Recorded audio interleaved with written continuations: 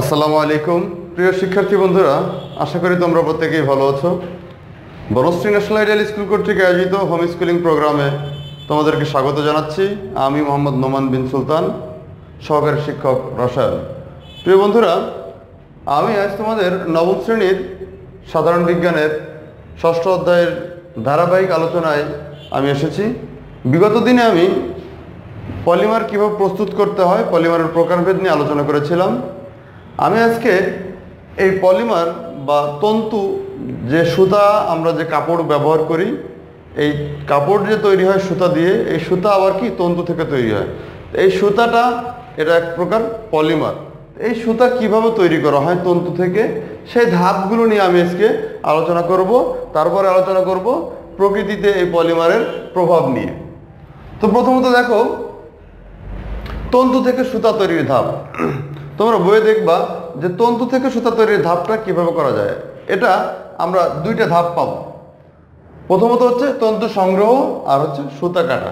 মানে তন্তু সংগ্রহ, তন্তুটা কোথা থেকে সংগ্রহ করা হয়। তন্তু সংগ্রহ করা হয়, তোমরা এরকম বিভিন্ন সময় দেখবা রেশম পোকা, এক প্রকার গাছ আছে, যে গাছে এই পোকা জন্ম নেয় এবং জন্ম নিয়ে ওই গাছের আঠালো পদার্থ থেকে এরকমভাবে তন্তু সংগ্রহ করে, তন্তু উৎপন্ন করে। পরবর্তীতে ওই গাছের ওই ফলগুলো বা ওই গুটিগুলো এনে এটাকে সিদ্ধ করে এই তন্তুটাকে সংগ্রহ করা হয়, যার পরে পোকাটা মরে যায়, তন্তুটা আমরা আলাদাভাবে পৃথক করে ফেলতে পারি।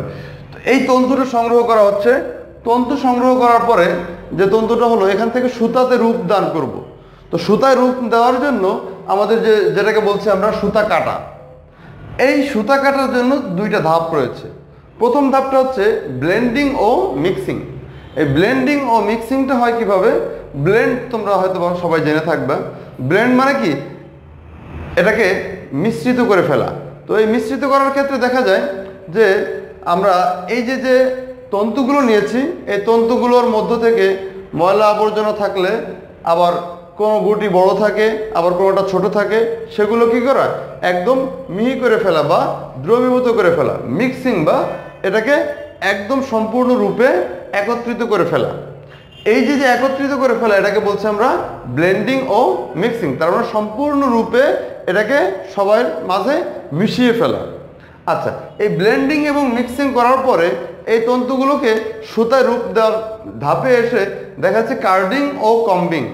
তো কার্ডিং ও কম্বিং এর যে মেন জিনিসটা হয়, কার্ডিং হচ্ছে এর মধ্য থেকে এই যে তন্তুগুলো তৈরি হচ্ছে, তন্তুগুলো থেকে সুতা তৈরি হচ্ছে। এখানে দেখা যায় যে কোনো সুতা ছোট থাকে, আবার কোনো সুতা মোটা থাকে, আবার কোনো সুতা অতিরিক্ত লম্বা থাকে। এই যে ভিন্নতা রয়েছে, এই আবর্জনাযুক্ত বা ছোট তন্তুগুলোকে কি করা হয়?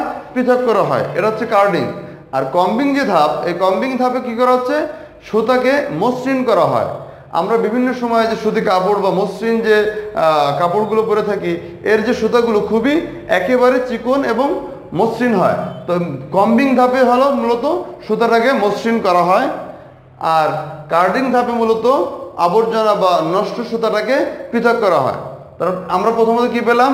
তন্তু সংগ্রহ করলাম, তন্তু থেকে সুতা কাটার ধাপে প্রথমে পাইলাম ব্লেন্ডিং ও মিক্সিং।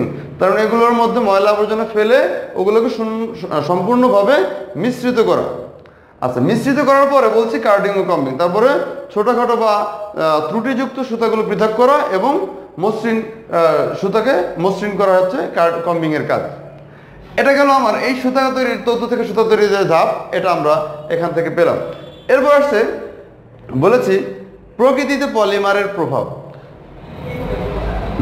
প্রকৃতিতে পলিমারের বেশ প্রভাব রয়েছে। যেমন আমরা বাস্তব জীবন চলার পথে আমরা যেমন পলিমারের ভালো উপকারটা পেয়ে থাকি, ঠিক একই রকমভাবে পরিবেশের উপর এর ক্ষতিকর একটা প্রভাব বিস্তার করে। তো এই ক্ষতিকর প্রভাবটা নিয়ে আমি আগে আলোচনা করি। তা পলিথিন আমাদের উপকার যতটুকু করে, তার থেকে বা যে কোনো পলিমার তার থেকে আমাদের ক্ষতিটা একটু বেশি করে। ম্যাক্সিমাম পলিমার পরিবেশে পচনযোগ্য নয়, বা বায়ুর অক্সিজেনের উপস্থিতিতে এটা পচে না। তো যখন এটা পচে না, না পচার কারণে কি হতে পারে? আমি এখানে লিখেছি যে জলাবদ্ধতার সৃষ্টি হতে পারে।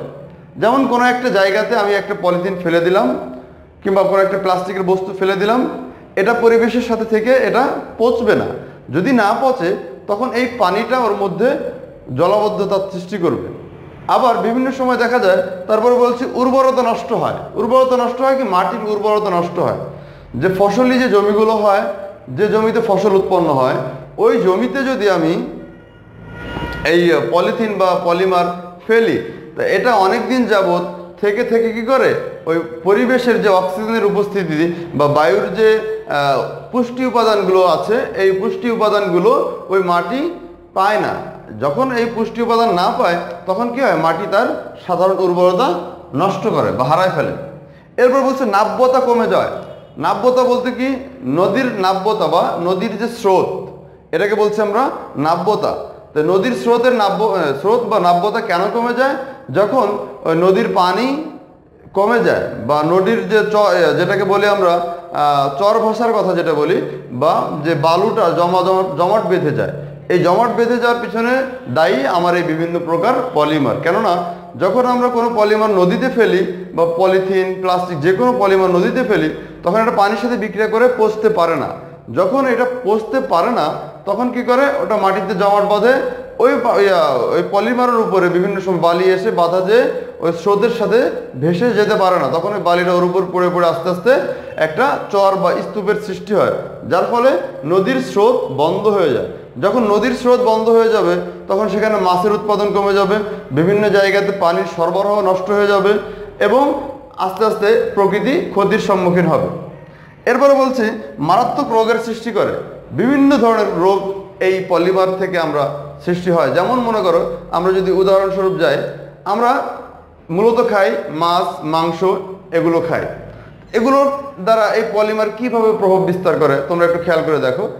আমরা যে মাংস খাই, কিসের মাংস? গরুর মাংস। আবার মাছ খাই। এই পলিমারটা যখন আমরা কোথাও ফেলছি, কোনো একটা জায়গাতে ফেলছি, তখন এই গরু, ছাগল, ভেড়া এগুলো বা বিভিন্ন মুরগি এগুলো কি করছে, ওই পলিমারটা খাচ্ছে। পলিমার খাওয়ার পরে আমাদের বিভিন্ন প্রাণীর স্টমাকে যে অ্যাসিড আছে, ওই অ্যাসিডের সাথে এই পলিমার বিক্রিয়া করে ক্ষতিকর গ্যাস উৎপন্ন করছে। যেমন মনে করো, এখানে পিভিসি পাইপ যেটা, সেটা হাইড্রোক্লোরিক অ্যাসিড উৎপন্ন করে। আবার যে আমরা যে চেয়ার টেবিলের যে প্লাস্টিকটা বা পলিমার, সেই পলিমারটার নাম হচ্ছে, পলিমার বিক্রিয়া করে উৎপন্ন করে কার্বন মনোক্সাইড এবং হাইড্রোজেন সায়ানাইড নামক বিষাক্ত পদার্থ। তো এই যে পলিমারগুলো, এটা ওই প্রাণীর স্টমাকে যে অ্যাসিডের সাথে বিক্রিয়া করে এই ক্ষতিকর পদার্থগুলো উৎপন্ন করছে। আর এই ক্ষতিকর পদার্থগুলো প্রাণীর চর্বি বা মাংসে জমাট বেঁধে থাকছে।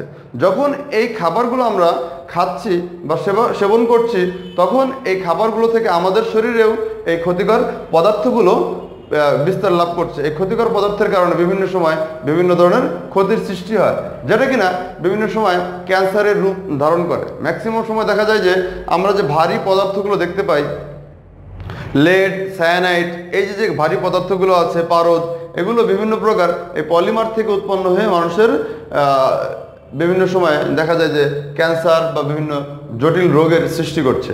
তো এই যে ক্ষতির সৃষ্টি করছে আমরা, তার মানে পরিবেশ বিপর্যয় ঘটছে এক প্রকার বলতে পারি। আমরা যখন এই কার্বন ডাইঅক্সাইড বিভিন্ন সময় দেখা যায় যে আমরা দেখতে পাই যে রাস্তার পাশে এই পলিথিন এগুলো আগুন দিয়ে পোড়ানো হচ্ছে।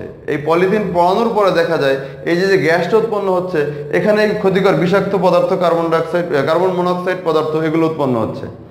এই ক্ষতিকর পদার্থগুলো যেমন আমাদের খাবারের যেমন আমাদের শারীরিকভাবে ক্ষতি করছে, ঠিক একই রকমভাবে আমাদের যে ওজোন স্তর ছিল বা আমাদের উপরে ওজোন স্তর আছে বায়ুমণ্ডলের উপরে, সেই ওজোন স্তরটা কি করছে?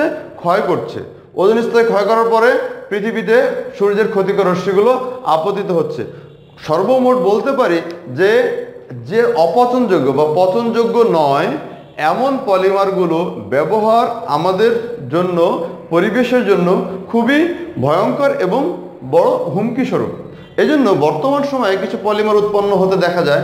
যেমন মানুষের শরীর যখন কেটে যাওয়ার পরে সেলাই করা হয়, ওখানে যে পলিমার বা সুতা দিয়ে সেলাই করে দেওয়া হয়, এই পলিমারটা বা এই সেতাটা মূলত পচনযোগ্য পলিমার। এই পলিমারটা কি হয়, কিছুদিন পরে এটা পচে যায়, যার ফলে এটা পরিবেশের ক্ষতি করে, আমার শরীরেও কোনো ক্ষতি করতে পারে না। তার মানে সর্বোপরি বলতে পারি আমরা পচনযোগ্য পলিমার দিন দিন ব্যবহার যদি বৃদ্ধি করি, তাহলে আমাদের পরিবেশ এই ক্ষতির সম্মুখীন থেকে বাঁচতে পারবে। তো বন্ধুরা, আজকে মোটামুটি আশা করতে পারি এই সোজা তৈরির ধাপ এবং পরিবেশে পলিমারের যে প্রভাবগুলো রয়েছে, এই প্রভাবগুলো মোটামুটি আমরা বুঝতে পারলাম। তো আমার এই আলোচনার সাথে এই তোমাদের ষষ্ঠ অধ্যায়ে যে পলিমার যে অধ্যায়টা, এই অধ্যায়টা শেষ হচ্ছে। আমি বিগত দিনে যে এইচডাব্লিউটা দিয়েছি, হয়তো তোমরা অনেকে এইচডাব্লিউ দিয়ে গিয়েছো কতদিন, আর যারা দেওনি আগামী রবিবারে এইচডাব্লিউগুলো জমা দিয়ে যাবে এবং এই এইচডাব্লিউগুলোর উপরে তোমাদেরকে সিডি ডায়েরি মার্ক দেওয়া হবে। তো যাই হোক বন্ধুরা, আজ আর বেশি আলোচনা বাড়াচ্ছি না। তোমরা সুস্থ থাকবে, সুন্দর জীবনযাপন করবে। আজ এ পর্যন্তই। আল্লাহ হাফেজ।